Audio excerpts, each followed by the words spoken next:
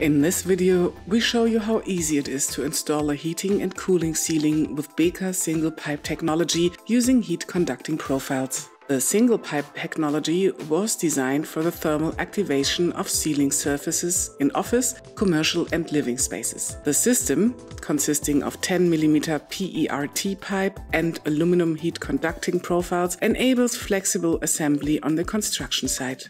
Please place the zone distributor on the ceiling first, as later installation involves considerable additional effort.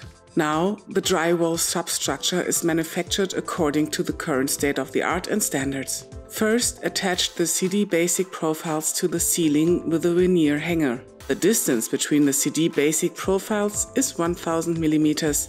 In the next step, the support profile is attached to the base with cross connectors. It must be ensured that the connection is mounted rigidly. The distance between them is between 333 mm and 500 mm depending on the plasterboard version.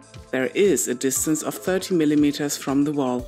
Take other basic profiles into account at a distance of 500 mm. These have no static function and are later only mounted on the CD support profiles with cross connectors. The profile clips are mounted on the base profile between the support profiles. The number of brackets depends on the clear measure between the support profiles. In the further assembly process, the heat conducting profiles are clicked into the previously installed profile clamps.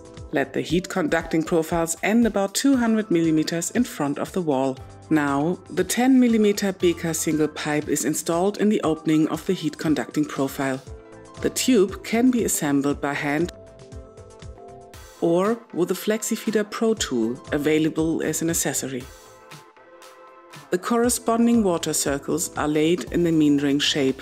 Note the minimum bending radius of 80 mm.